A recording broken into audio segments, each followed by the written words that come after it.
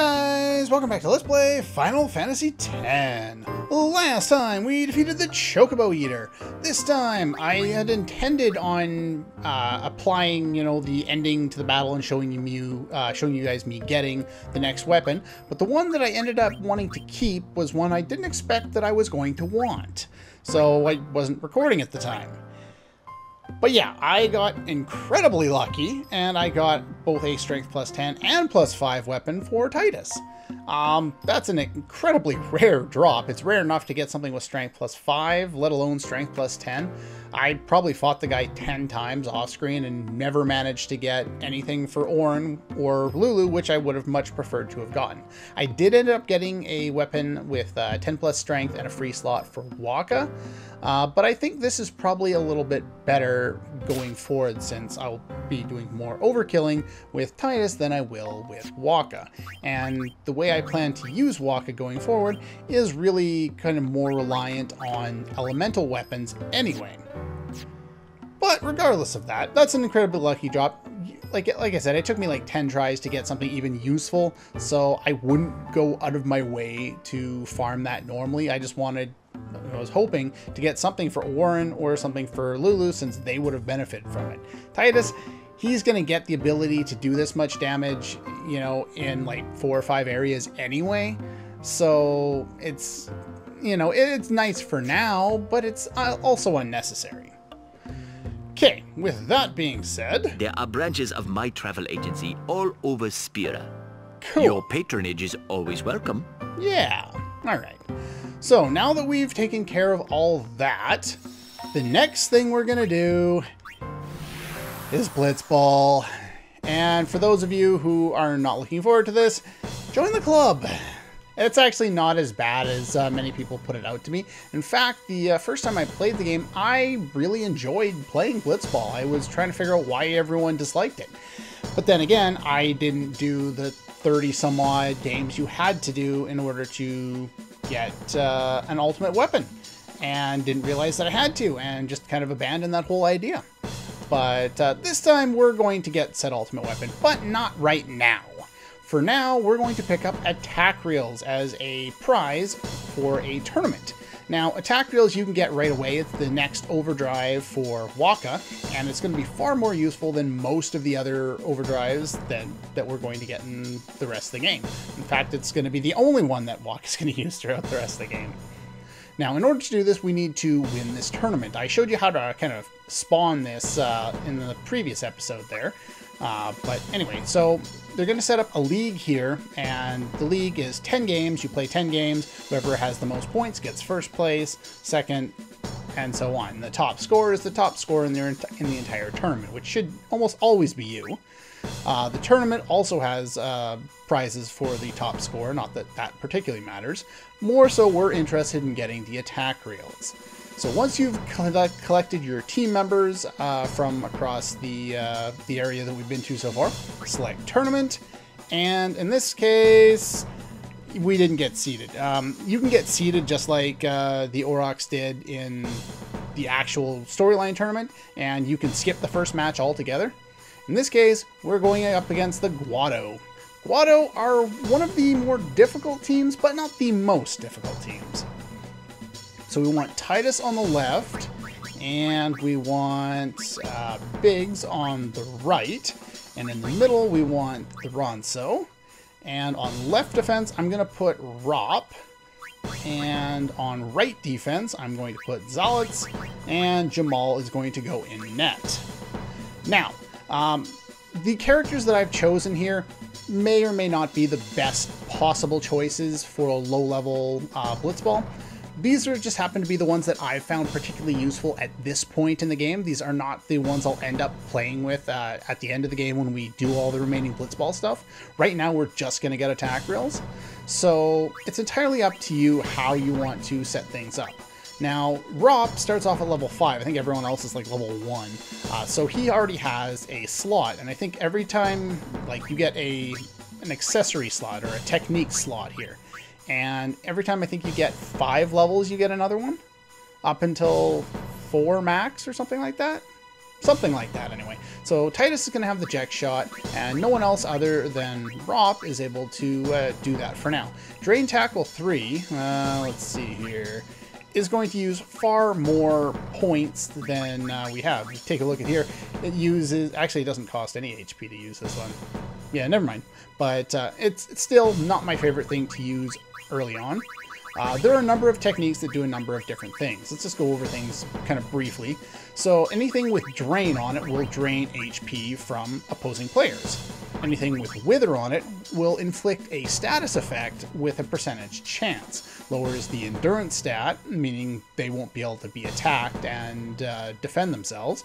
Their pass stat, obvious, and their shot stat, also obvious. Now, let's see, previous page.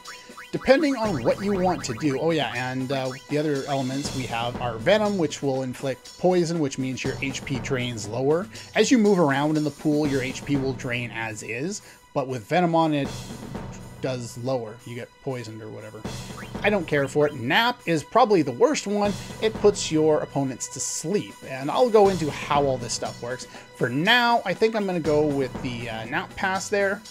We'll make other changes as things go.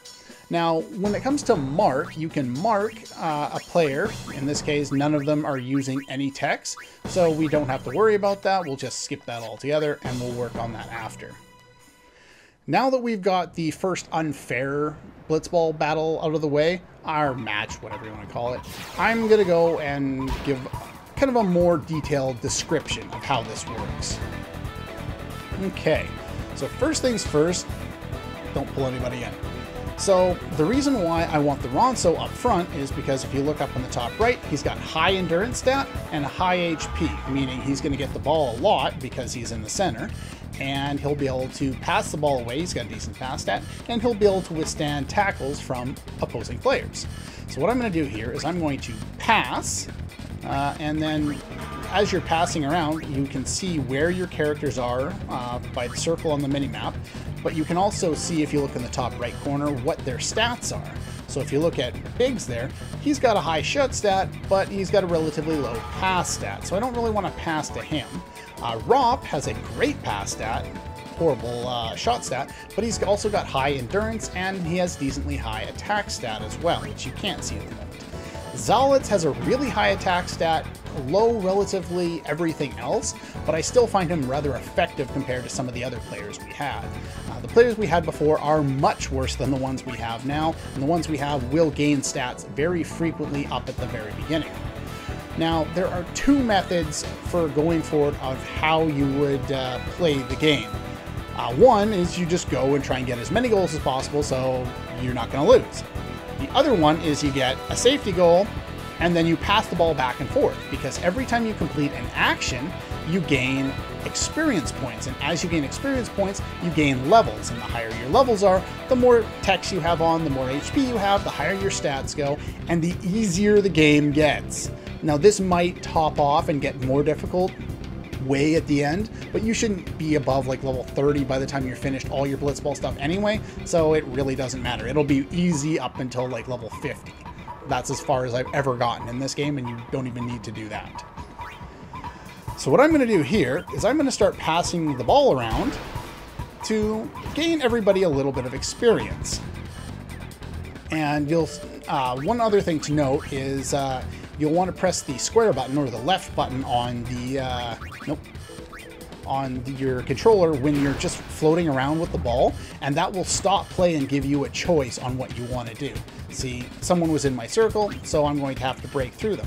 The Guado are really fast, but luckily they don't have particularly high attack stats, so we can break him pretty easily, which if you look on the top right, it'll use their attack stat, their AT stat of 3 to attack my endurance stat of 9. And so even with the random factor, that's not going to do much of anything. So what we're going to do here is we're going to pass. Now you get a basic 2 experience for every action and 4 experience if you use a technique, like if I had used Nap Pass there. I'm not going to bother right now because it's kind of unnecessary, but anyway, now that I've gotten the ball up to Titus here, we're going to move up a little bit, trying to avoid, I was hoping to avoid you because he's got relatively high points there. So we're going to try and break to him. I didn't want him. If you go dribble, basically you'll be able to maintain the ball after you get tackled, which is nice. Now, because they're so fast, they're probably going to end up catching me. Yeah, they both ended up getting in. So what I'm going to do is I'm going to make use of the jet shot, and that way I'm going to block both of them out of the way, so neither their attack stats or their block stats will have anything to do with my shot.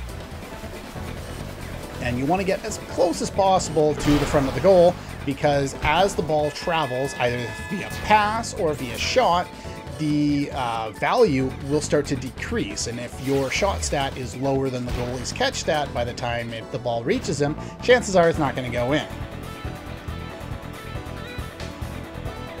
Okay, so if you notice this guy, he's going to try and dribble because he wants Titus to tackle him, because Titus is not very good at tackling.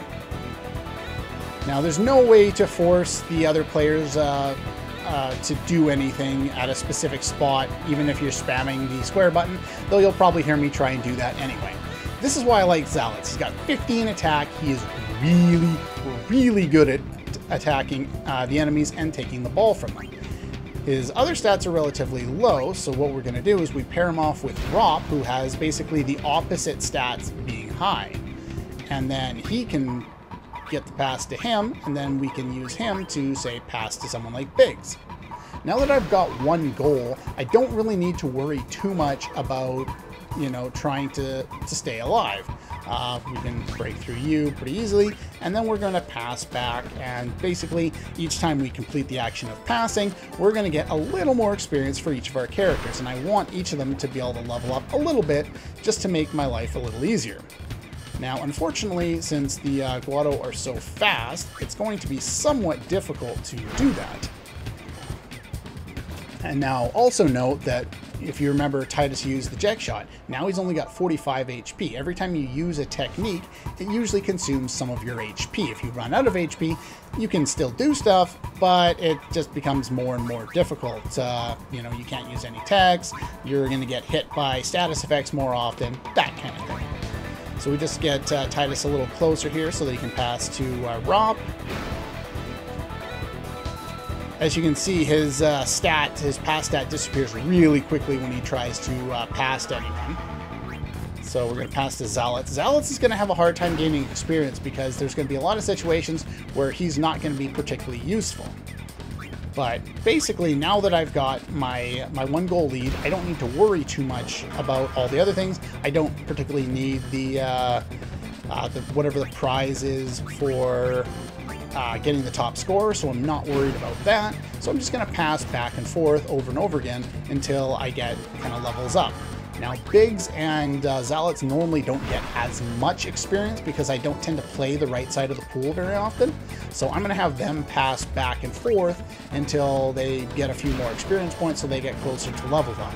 Because the other three players, your main guy, your center, Titus on the left, and your left defense, they tend to get more experience, especially how I play. So basically, I'm using all the time I can because the play stops as soon as you get, as soon as you have your, get control of the ball there and have a choice to make. And we're going to pass back and forth just to make things a lot easier. Okay, now that I've got that, I'm going to pass to, yeah, we'll pass the Ronso. You should be able to catch that. And then the Ronso's going to pass to Titus there. Titus isn't going to have time to score, but Titus is going to get another action off here. We're going to pass over to Rop there. I don't know if he has to actually catch the ball for you to get the experience points or not. I haven't been able to test that. But basically, you'll notice the amount of experience the opposing team, this is them, they got 2 for their goalie. Every time the goalie tries to do anything, take a shot, he gets experience. And the thing is, they don't level up that way. So what this does is it levels up your own characters while keeping the other opposing characters lower level, which will make it easier for you in the long run. As you can see, I got a lot more experience than that. It's not even by any stretch of the imagination. Actually, I think you get 2 experience guaranteed for your goalie each period, or each half anyway. But each time they handle the ball, they get another 2 experience. As you can see there, Rop's already much higher level than everyone else.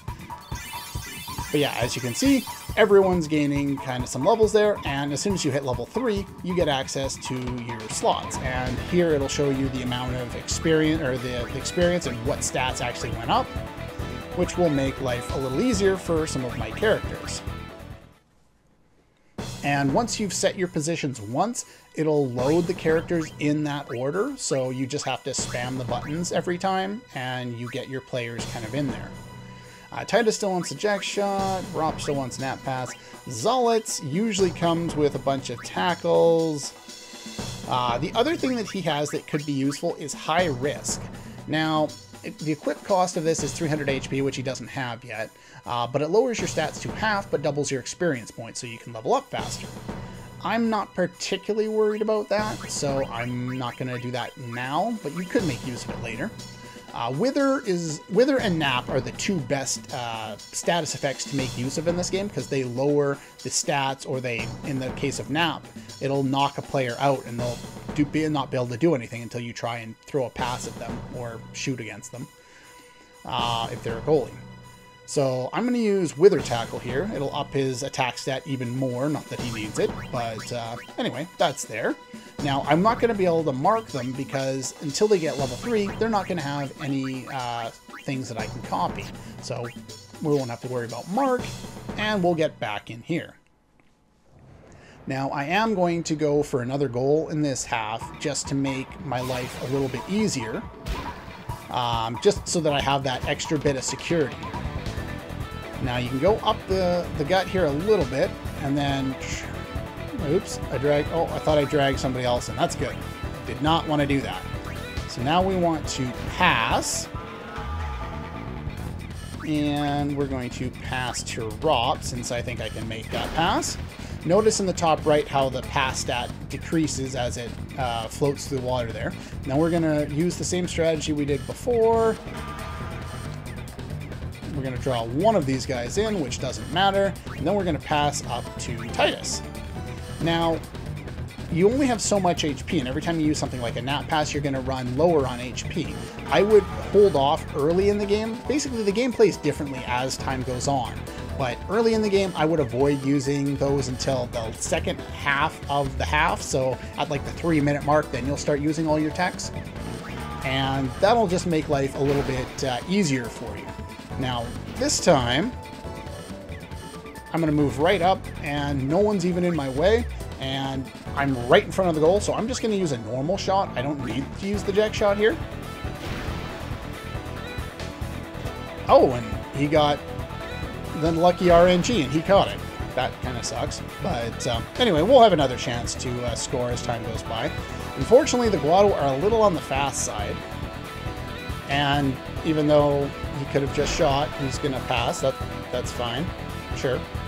The characters aren't particularly bright, and you could have shot again. What are you guys doing? The AI in this game is abysmal. So abysmal. And because you played around too much, Zolitz is on defense. You're not getting that shot through. Otherwise, okay, you are getting that shot through. Doesn't matter. Jamal has 14 catch, where Keepa had like 5 or 6, which is why I was much happier getting... let's see, do that, and we'll pass. Which is why I'm much happier now that I've got Jamal going instead of what we had before there. So we're going to pass to Biggs here. And then I'm going to get Biggs to pass to the Ronso.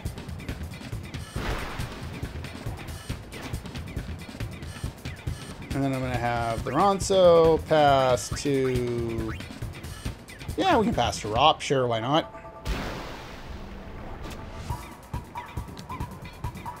Now, unfortunately, that gets you in the way, but your stats aren't high enough to really have me worry about it at this point.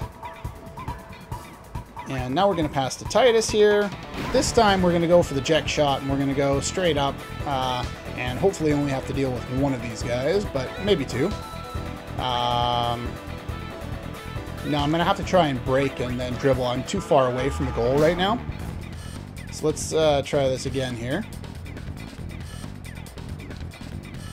So even though there's only one person, we're going to, like if I tried to break him, I could probably do that almost guaranteed. But we're going to say no, and we're going to use the eject shot since we're almost at the 3-minute mark anyway. And we're probably not going to have another opportunity to use that. So yeah, we don't have to worry about his block stat now that we've done that. And we got our second goal, so that's our safety goal. So they have to get 2 goals to even tie us up here, so we're not worried about that happening.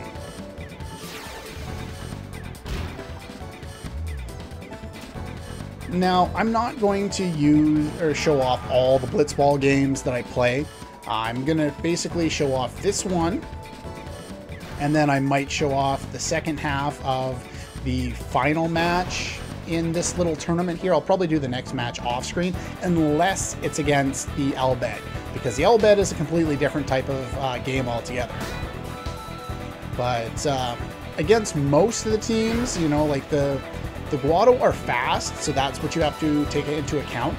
The Ronso are slow, so you can usually take advantage of that, but they have high stats and they can attack you quite well as have good shot.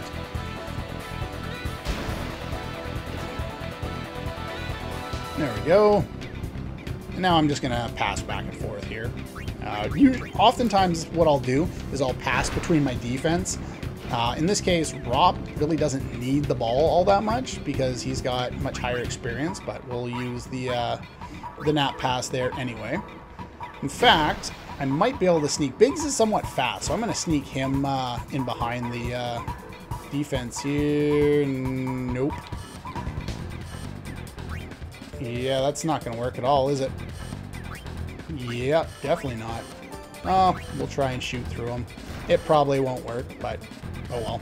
It gives him another action to do, so we'll get some experience. Nope, it didn't work. But yeah, so the Ronso are slow, but they have high stats. Kilika, nothing spectacular about them. And Luca, nothing spectacular about them. The Elbed, they have the best goalie in the game. There you go. You see why I decide to pass around a bunch, so I get everyone a little bit of experience so that they can get stronger and stronger as time goes on. You'll notice that specific characters will gain specific types of stats here. Titus's and Biggs are relatively low on the attack and the block stat. The block stat is what you use to prevent other character, like if they have the ball and they're going to pass or they're going to shoot, you use your block stat to minus away from their shot or their pass stat.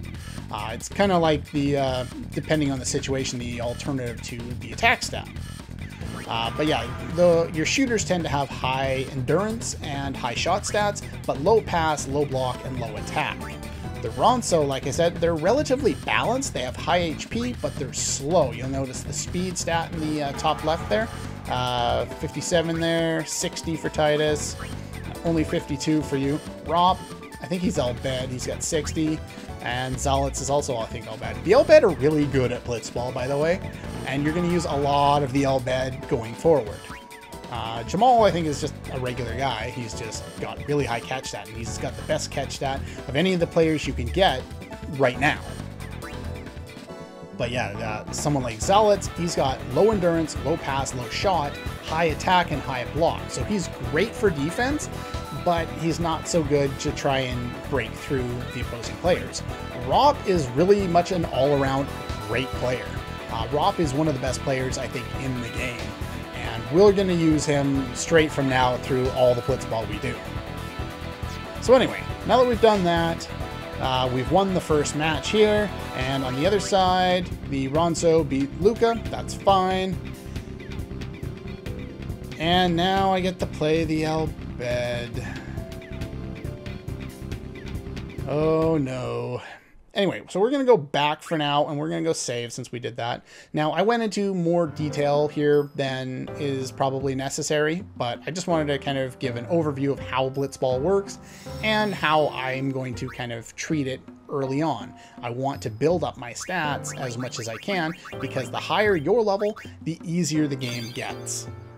To a point, probably, but at least right now, we want to gain higher levels. So I'm going to take a couple of goals and then pass back and forth. The next game is against the L-Bed, and the L-Bed are a little bit different. So we're going to have to show off a slightly, not slightly different, but a little bit different strategy going into that game. But that's pretty much all for this one, and I'll see you guys next time.